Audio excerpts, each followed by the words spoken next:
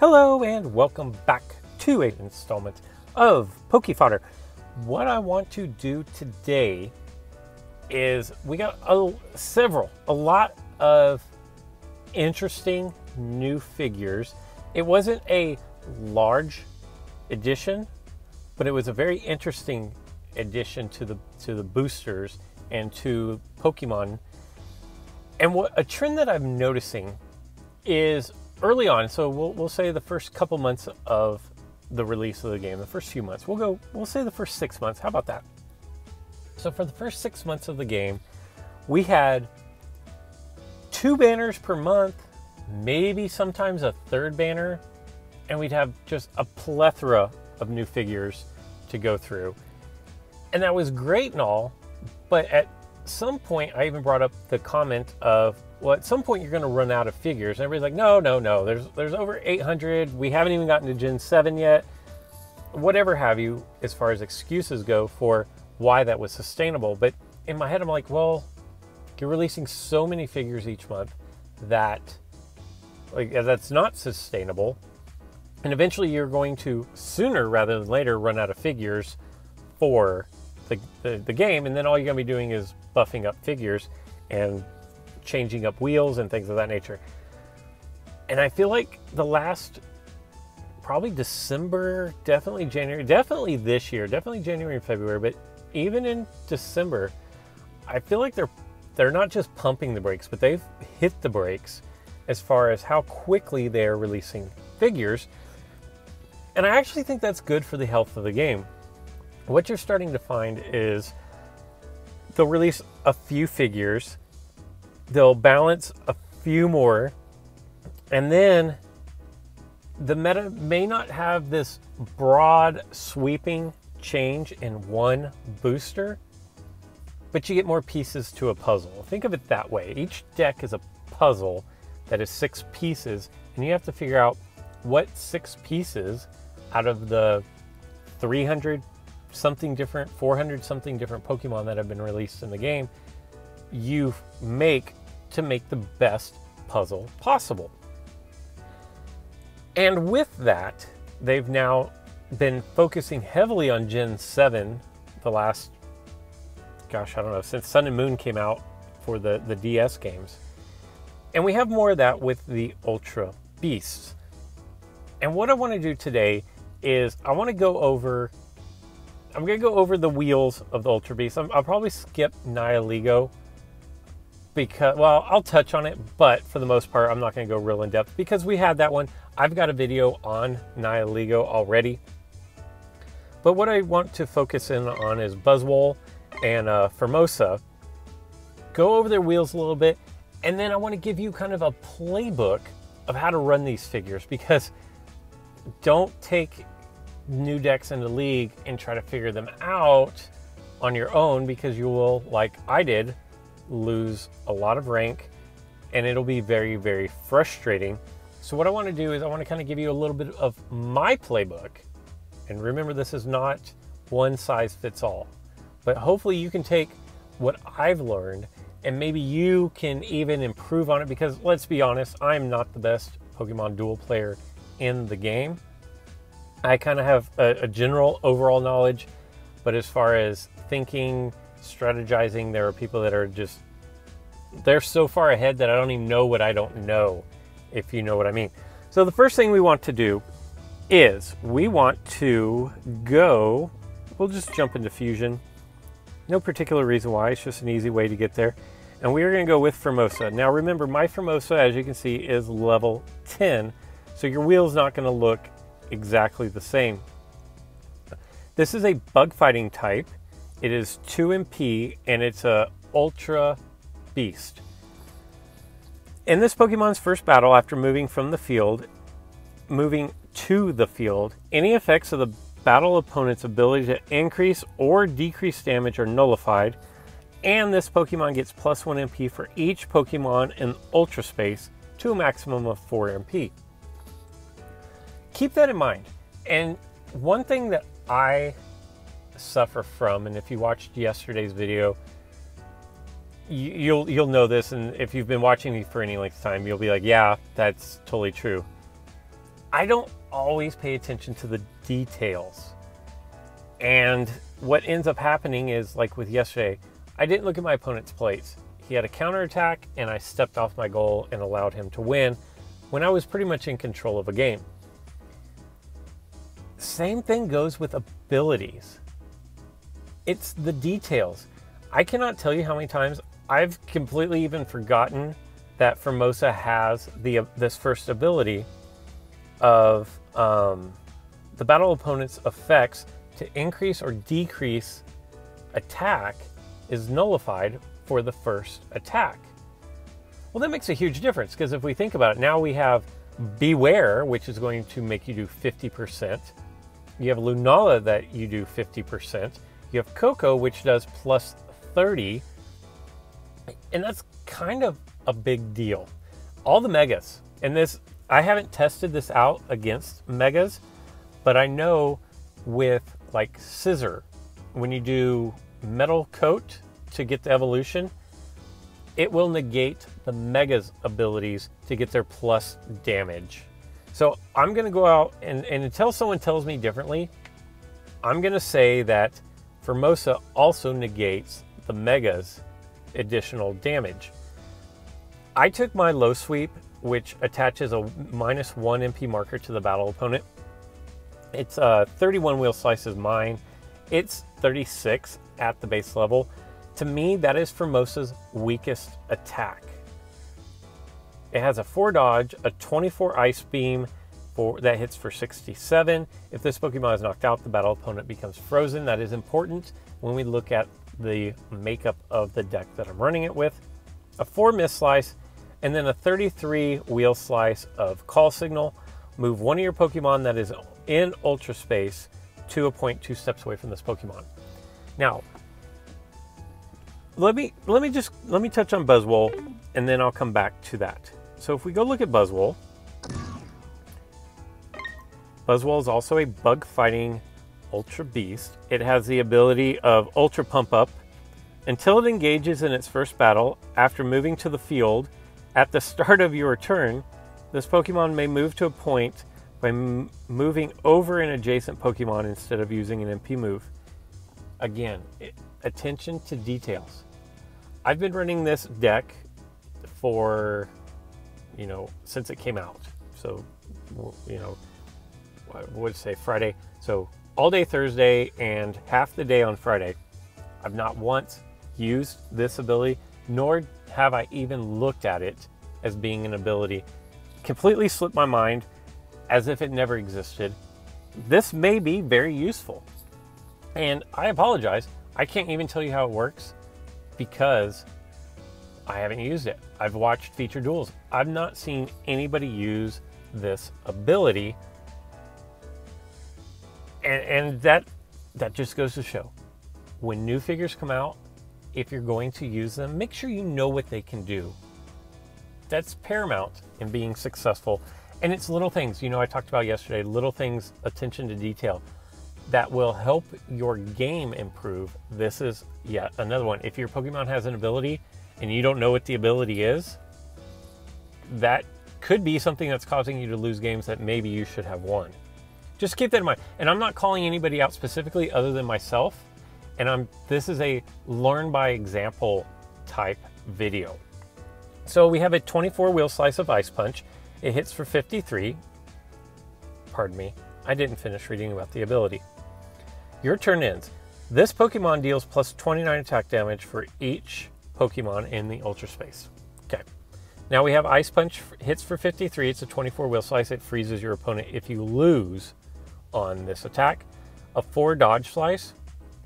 Mine is level 5, so it has 40 for superpower. It's actually 36 Wheel Slice at its base. And you will have an additional 4 Miss on this Pokemon, as well as Formosa. So keep that in mind if you are running a level 1, 2, 3, or 4 Buzzwole or Formosa.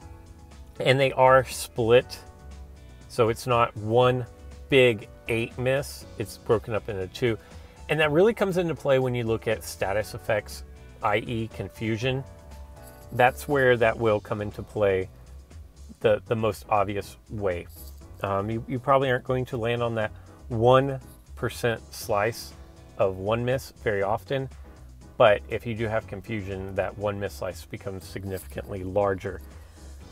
It has a 4 miss slice and then a 24 blue attack called Chest Repulse. Attaches a cracked marker to the battle opponent if the battle opponent spends an attack of 30 or more damage. I can tell you, again, in the 2 days, the day and a half that I've been running this figure, that has not once come into play. I've never rolled the blue against an opponent that hit for over 130.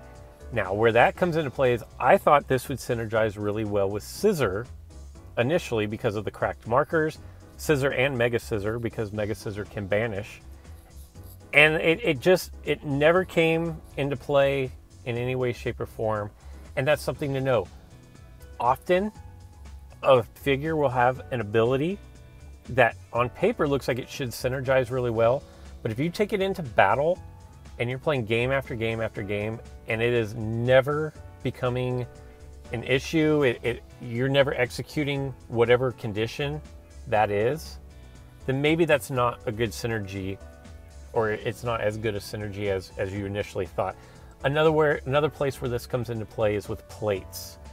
If we look at the deck that I ultimately put together with my Ultra Beasts, where I have Scoop Up, I originally had the counterattack plate, and here was my thought behind it.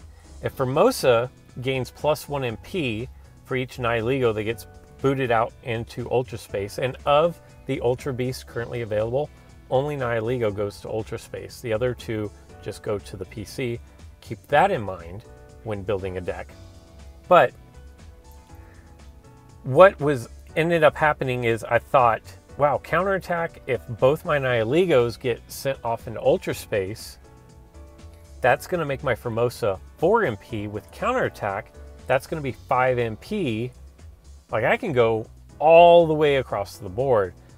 Well, in practical application, it just wasn't coming into play ever.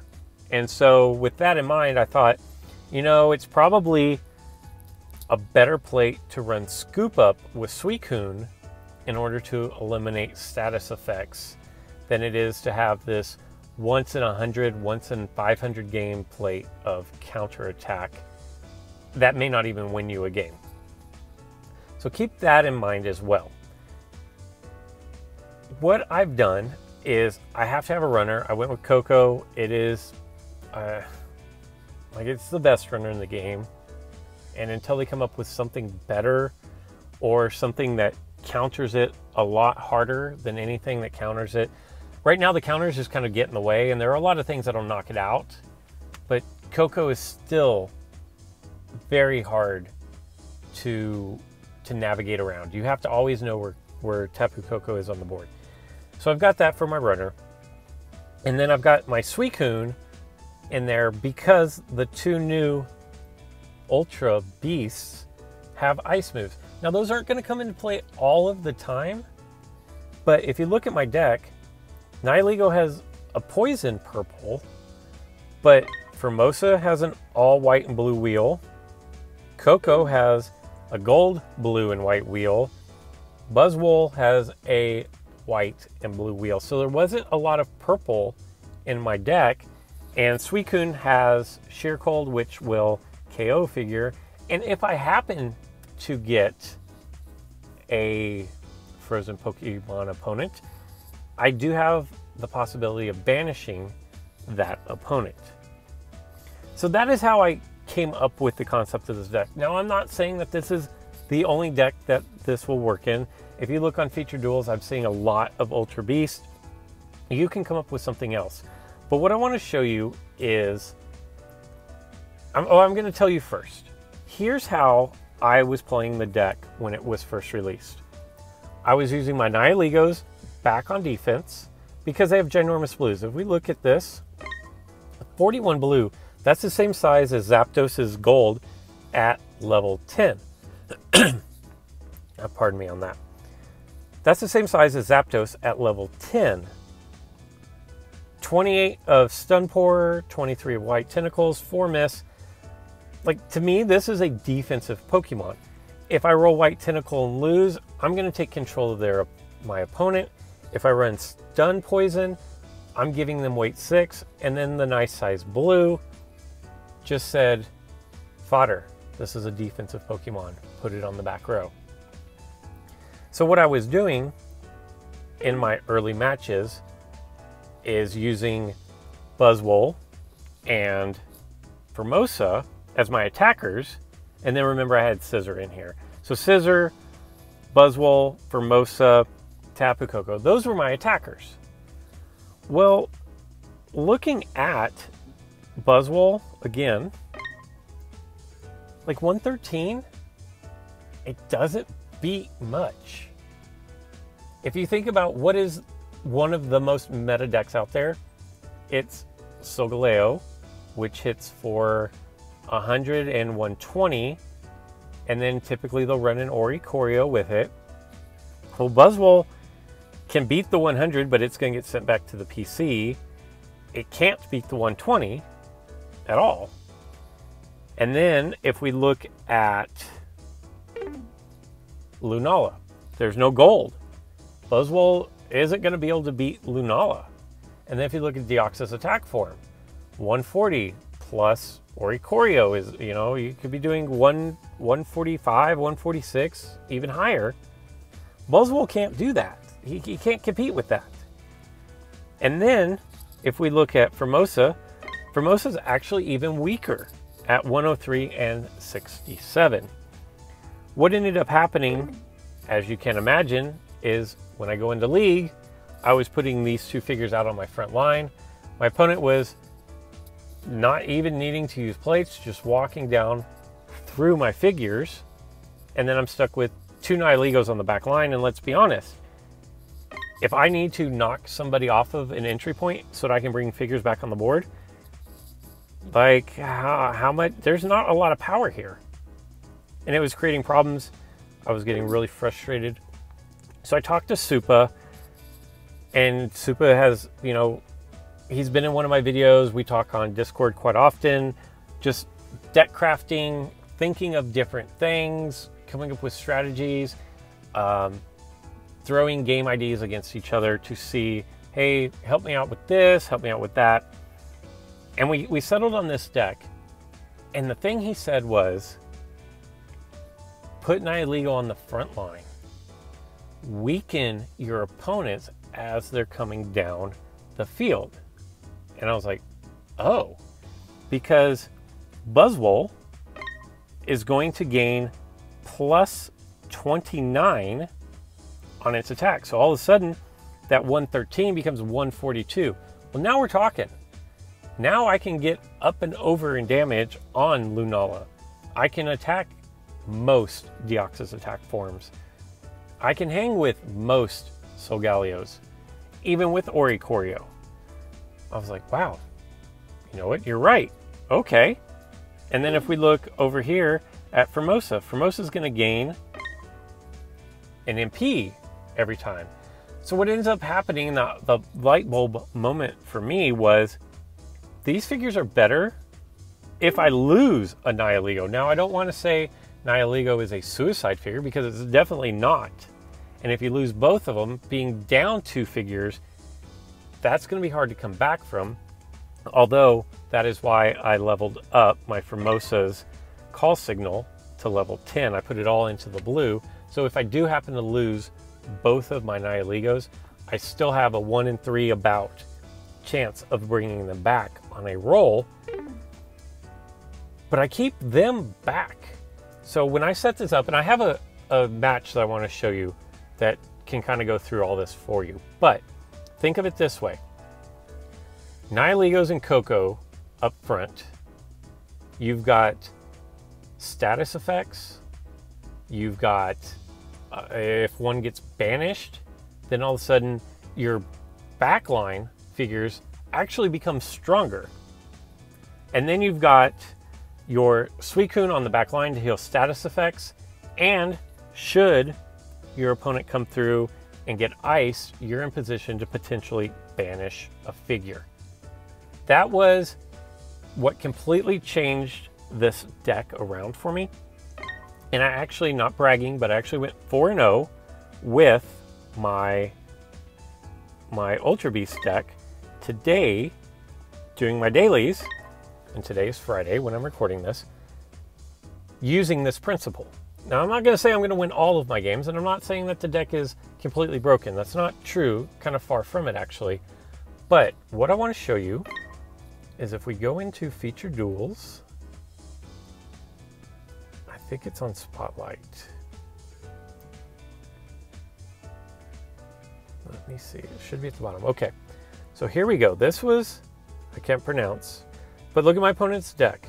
He's almost 3,500. He's got 8 chain level, level 10 Deoxys attack. He's got Oricorio, he's got Sableye. Like, that is a very meta deck. I'm gonna play this back for you. I will be stopping it as we go along. I'm on the far side, obviously. My opponent goes first, and I'm going to open up with Coco into the middle of the board. He mirrors me, and I'm not even worried about, we'll stop it here. I'm not even worried about matchups. Now, if my opponent had Terrakion, I'm in a world of hurt because everything I have has blue on it. And I don't know what I would have done had he had Terrakion, but he doesn't. And Terrakion isn't really a meta figure. If you run into Terrakion or Rowlet, you're just going to have to get a roll. And that's kind of what that amounts to. But it's used so little that at this point, I'm not concerned about it. What I did is, I didn't even worry about what matchups he possibly could throw at me. Because if I lose a Nihilego, it's okay. If I poison my opponent, they're doing minus 20 damage, which is only going to help my back row players. So he comes out with Poliwhirl. I take my Formosa onto the back line because it's a defensive figure. Bring my Buzzwole out. And then I attack because he could hop over me, but he would have gotten surrounded. Unfortunately, I spin out of an attack into my miss and let him trigger the evolution into Poliwhirl. Oh boy, and here he comes. Poliwhirl comes down and just absolutely crushes my Tapu Koko. I go ahead and cover up my goal. He comes down and crushes my figure again. Now I'm not running Goal Block. So what do? I have to break out a double chance. And I go with Buzzwole because I'm doing plus 29 damage. Attack into him. I lose, but I ice him. So now he can't take my goal. I could have re-rolled there and tried to go for the knockout, but I chose not to. Now here I make a mistake. The mistake isn't that I win the roll. Hopefully it stops and doesn't keep playing on. Okay, what I should have done here is instead of going there and attacking, I could have come out from this side, gone into the middle, and attacked into his Koko. What would have happened if he'd have rolled blue, or if I had rolled blue, I would have lost the game now. So that was a bad play by me, not attacking Koko, but from where I attacked Koko. Keep that in mind when you have a decision to attack or not to attack. Where are you attacking from, and is there only one angle to attack your opponent from, is what I took away from this. So of course he's going to bring his DOA down, and Tapu Koko isn't much of a challenge for DOA. Hopefully I can stop playback. Stop. Nope, it's not going to let me. So because I have a frozen figure, this is why Suicune is in the game. Bam. We get the good roll.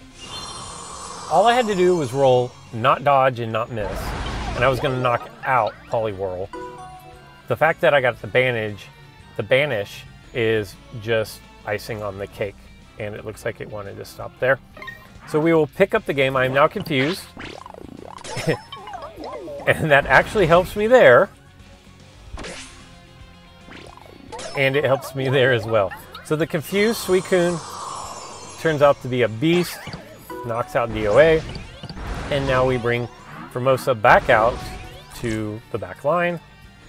I'm carrying 2 max revives because I anticipate losing figures as the game goes on. I anticipate losing them. So what I did here is I could have backtracked, but if you've been watching me for any length of time, you know that I play way too defensively.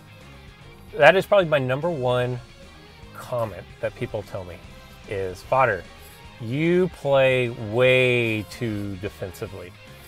Another, not Redditor, Discord user, but another one of my Discord users brought up the concept of taking the lead. And I'm pausing the game here for just a second, but if you've ever played the game like Spades, and that's the best way I know to explain it. In the game of Spades, you're dealt 13 cards, I believe, and you make a bet as to how many tricks you're gonna win during that round of cards. And a trick is basically, if everybody plays diamonds, you play the highest diamond, with spades trumping all other suits. What ends up happening is, say you say you're going to take 5, okay? If you have a lot of you have a lot of high cards in hearts. So you have the Ace of Hearts, the King of Hearts, the Queen of Hearts, and the 10 of Hearts, okay? Well, since you have, and we'll say you have 2 other hearts in your hand, so you have 5, 6, maybe 7 hearts. Well, what's going to happen is your heart, somebody's not going to have hearts. So you need to wipe them out of their trump cards, which are spades. And to do that, you want to take the lead at some point and not give the lead back to your opponents so that you can pick up all your tricks. And I hope that this is making sense to you. Essentially, in layman's terms, taking the lead in a card game is where you control the action and everybody reacts to you so that you can get your desired outcome. And that in the game of spades, if I have a lot of hearts, I want to clean out everybody else of their spades so that then when I play my hearts that I'm counting on winning, nobody has a spade to trump that. And that's called taking the lead. When you can clean out your opponent's ability to stop you and you run through the rest of the deck, making your bid or your bet, whatever it is. That can actually be applied to Pokemon Duel, and it was pointed out by a Discord user, and I apologize, I forgot your name, but I will give you credit down in the description below. What he said is, if you think of this like a card game, taking the lead is what wins you the game more times than not. By playing defensive, I always let my opponent dictate or take the lead in a game, and I'm always reacting to their lead. So essentially what they're doing is they're wiping me out of all my, what would be my good cards, so they can dictate the flow of the game. With that being said, and I hope that made sense to you. And if it didn't, I apologize. Maybe it was a bad analogy, but it makes sense in my head. And if you came up with a card background, then that should make sense to you. So I could have taken my Tapu Koko and moved back and played defensively. I could have left my Tapu Koko where it was and covered my goal. Those would all be defensive plays. But instead, I wanted to take the lead. His Sableye can't get to my goal, but I can threaten the win. I've mentioned this before. I'm putting them on the clock, and right now the clock is 1. If they don't cover their goal or knock out my figure, they lose in 1 turn. Does that analogy make sense? Because I hope it does. Right now, I'm on a clock of 2, but he's on a clock of 1, so I have the lead in the game. I move to threaten goal. Of course, he's going to take his Oricorio. I decide to attack because I'm on a 2 clock and I can get to my goal. I win the roll, and now again, he's still on a 1 clock. I'm going to force him to react, and his reaction is to goal block.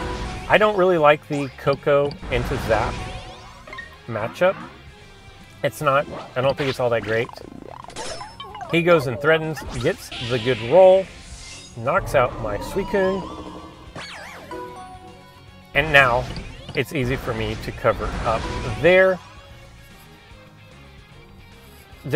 You guys are following along with this? I really hope you are. So we'll continue the playback, and then I'm going to stop here. So he's going to bring out his Coco, and I'm going to Max Revive.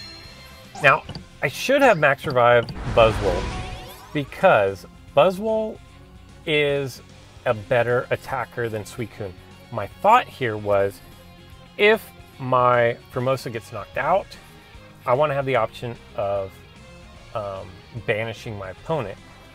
But that's a little too risky, a little too gimmicky.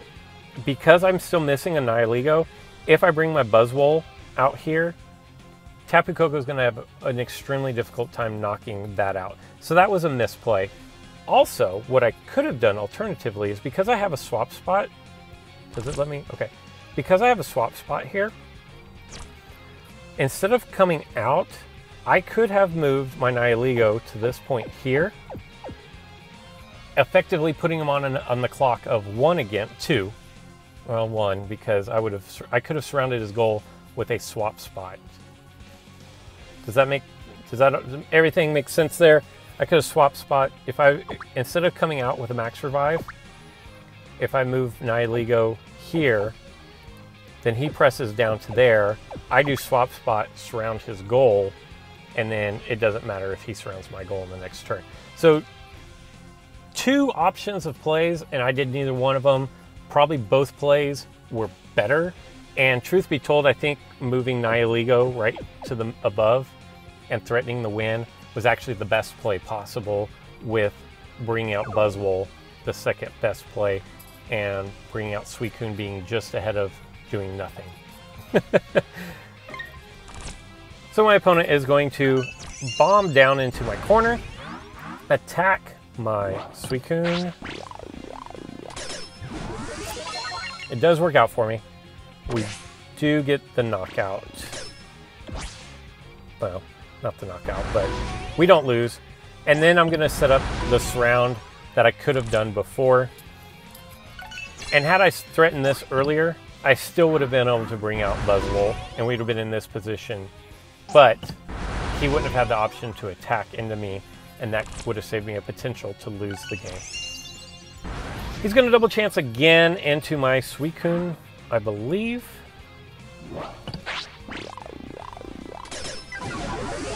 I get the fortunate roll there. As long as I avoid his white attack, we're good. RNG was with me on this game, I'm not going to lie. We did get favorable rolls. I take over his entry point, and I want to stop this again. Okay, so if you look at the position I'm in now, ask yourself, what is my next best play? I'm going to tell you, I'm almost positive that he attacks with Sableye. But think in your head, what is my next best play, and why is it my next best play? As I hit playback, he does attack. And I'm going to stop this again with a confused figure. So what did you guys come up with? What is my next best play? Because I'll tell you, if you say move Coco back, you're wrong. And that's what I did. I moved my Coco back. And here's why it's wrong. The better play is move Sableye, or Suicune, back 1. The reason why is because he's not bringing anybody off of his bench. He doesn't have the ability for anybody to come out. Nobody's threatening to come out. I gave up really strong position because remember, and this is what I wasn't thinking about. Remember, I have a 36 wheel slice of call signal and I'm missing a figure. He's going to have to attack either Nihilego or Tapu Koko. He's going to have to attack one of them. If he chooses to attack Nihilego and I get callback, I'm going to bring my other Nihilego right here, get the double surround, and win the game. Instead, when I move my Coco out here, now it sets it up so he can freely attack my Nihilego without any real effect, other than he could lose his Deoxys. He would lose his Deoxys attack form, but he'd still have Zapdos out there, and he's still threatening my goal. And he does. He attacks with DOA. I roll a stun poison. He re-rolls me. And I get the blue. I just cost myself the game there by moving my Coco out of a favorable position. Now, it's okay because now I still have his entry points covered, but the game's not over, and I could still lose, confuse into dodge, and at this point, another reason why I like Suicune and Scoop Up, as you can see, this is when I was running counterattack. At this point, this is what made me think about Scoop Up actually, is because since I am confused, like I have a 4% chance of hitting Call Signal.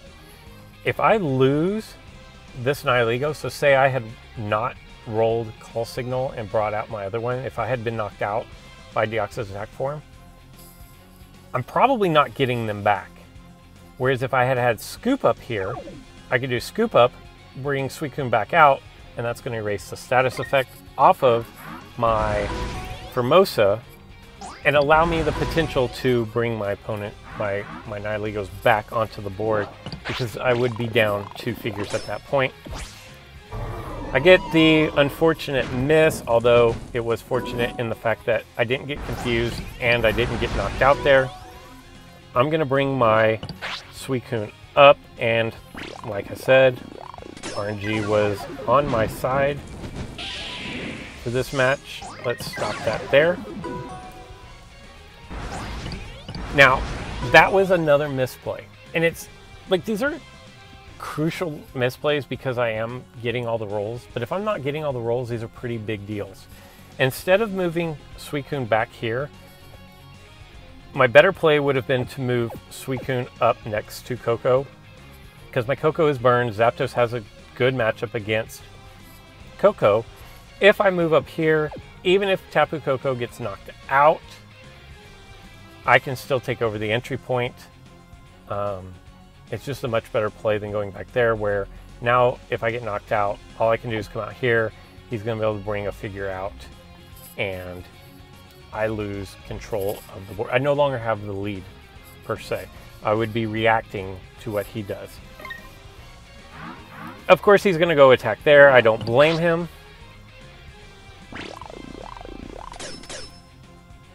I get the fortunate melee wish, banish my own figure, and take the goal. I could have taken the goal with Tapu Koko as well, but just chose not to. So there you go. That is, through my own personal experience, that is the best way to optimize the Ultra Beasts that we have at the moment. They're not complete. I'm very interested to see what else they come up with. More figures have to go off to Ultra Space. I'm sure of it. We don't have a runner yet. We don't have anything that hits super hard without the boost of losing a figure. So I'm interested to see what else they come up with. We don't have a gold attack on an Ultra Beast yet. But there you go. I hope that the information in this video makes sense to you. And then I hope that you're able to, you know, you don't have to copy what I do, but I hope that it triggers a light bulb in your head, whether it be, yeah, you know what, I really need to pay more attention to the details. That'll help improve my win rate. Or, yeah, I'm running figures that should synergize really well together. They're just not. And maybe ask yourself, well, do they really synergize well together? And then just knowing your figure's abilities and how to play them has completely opened up a whole new door for me using this deck. Now, having said all that, if I lose the next 4 games, it's all trash. Don't even pay attention to what I said.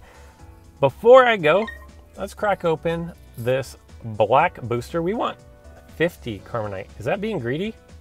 Probably. More than 5. How about that? We'll be happy with more than 5. Ingot common, 10. We're happy with 10. That is going to do it for today's video. Leave in a comment below, was there an aha moment in my video for you today? And if so, what was it? And what are you going to try to do better to help you become a better Pokemon Duel player. That's all I got for today, so until next time.